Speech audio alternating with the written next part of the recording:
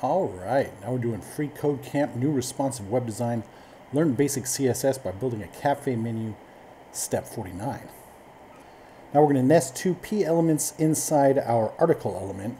The first one's text should be donut and the second's text 150. We're going to put both of them on the same line, making sure there's no space in between them. So it's going to be just like this, basically. But we're not going to have the classes yet. All right, so what are we going to do? Two P elements. All right. So let's do P like this, and then close off with P, and then another one P, close off P like that. One of them's donut, the other one's 150.